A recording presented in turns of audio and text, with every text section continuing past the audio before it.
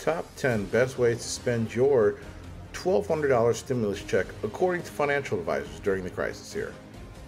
Among the main consequences of the recent outbreak has caused a lot of people to panic, and it caused the US to mostly stop the workforce from actually working and doing everything they usually like to do, which, besides having a very negative effect and consequences for this economy, also has left thousands of families without jobs and opportunities to generate cash in order to provide for their families when they need it the most. With so many people left without any way to buy supplies until this is over, which can be a long time, they're speculating, the Senate approved a $1 trillion stimulus package that will send all Americans $75,000. Joking. Anybody earning less than $75,000, a $1,200 check, within a matter of weeks. The White House is expected to vote on the bill by the end of the week. By the time this video is out, more than likely they'll already have it completed, so I wouldn't worry about too much. But this is a 96 against 0 Senate vote suggests, and it should have no partisan hangups. While it may be a wise thing to spend it all on food and other necessities such as water, there are wiser ways rationing your expenses in order to best utilize the check for your needs. Today, we will talk about the 10 best ways to spend your $1,200 stimulus check according to financial advisors. Remember to subscribe to our channel and turn the notification bell on and smash the like button. Just smash it right there. All right? Hopefully you'll like the rest of the content, and here we go. Number 1, paying your bills. Of course, the main reason for the check is to create out-of-work people to efficiently pay their bills and have things to do. The stimulus check is also meant to do other things besides stimulate the economy, but hence the name stimulus package. The first thing comes to mind is to get ahead of your bills and directly divide it between everything that's currently coming in for the next couple months, which could be the most affected thing during the current lockdown. Make sure your mortgage and rent's paid, groceries, gasoline, other utilities are taken care of. After that, the virus is expected to subside, hopefully within so often, and we should be able to get back to our old jobs and bring back in cash flow. Number 2, paying off debt. Some countries of the world have their banks shutting down interest charges, and debt also allow those left without work to be able to eventually pay back and get up to date without actually ripping apart their credit score. However, it's not the case for every bank and credit card company. If you can comfortably pay back your bills at the first level basics to live, then the second best thing would be to do is to check back and pay back your debt, starting with the highest interest rate, likely credit cards first. They're usually the highest ones, and go from there. Number 3, replenish your emergency fund.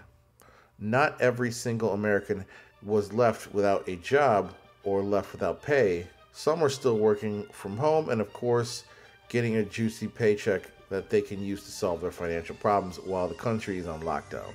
However, there are also those who are not working from home and are not getting paid but surviving thanks to their previously thought of emergency fund. An emergency fund generally has enough to cover all your expenses for 3 to 6 months, so most have begun using them up, and they're going to need to refill their emergency fund, which is where the stimulus check can come in. If you're using your emergency fund reserves, you can recharge them with this check. Number 4, meet your employer's retirement matching limit. Now, you might notice all of your recommendations are arranged in the first need to second need order. If you have all supplies to weather out the pandemic and all the consequences, and no remaining debt, and your sizable extra is saved for your rainy day fund, then maxing out the retirement according to your matching, if your employer is doing it, percentage for your annual retirement contributions can be put up to its limit. That would be one of the fourth best ways to use a check. Number 5, invest in stock market. Since there is a global pandemic going on right now that causes severe consequences to the world economy, it's hard to think about buying stocks as a good idea. But however, during the previous economic crisis, those stocks end up making great investments in the future. By considering buying a dividend or diversified index funds such as a SPDR, S&P 500, ETF, trusts, the NYSE, SPY, and take advantage of the long-term gains of the SP 500 index, you could make some sizable advances in your stock market portfolio once the market does its rebound. Number 6, save for college. If you have all your basic needs covered, you could also consider opening a contribution to a 529 plan for your child if you have any. These plans allow your $1,200 to grow on a tax-deferred basis, and distributions to qualify for college-related expenses are completely tax-free. Number 7, learn a new skill. The $1,200 stimulus check can be just an economic boost you need to develop a new skill. If you have extra time while learning online courses, or perhaps always wanted to enroll in one just for fun, spending the check here can help you do just that. Learning a new skill can even open up your economic or your world to a new job later on the line once the lockdown is over. Number 8, kickstart a side hustle. Maybe you've always had a side hustle idea on your mind, such as freelance business that requires some initial cash to cover the basic costs of your crafts.